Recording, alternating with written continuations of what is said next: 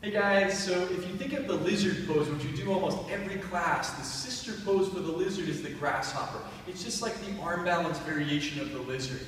And the way we set that up is coming into the nesting pigeon, right? So dropping back into like a one-legged chair, instead of folding forward and going into the nest or setting up the flying pigeon, you're going to twist towards the foot and try to get that foot way up high on the upper arm, like up by the shoulder.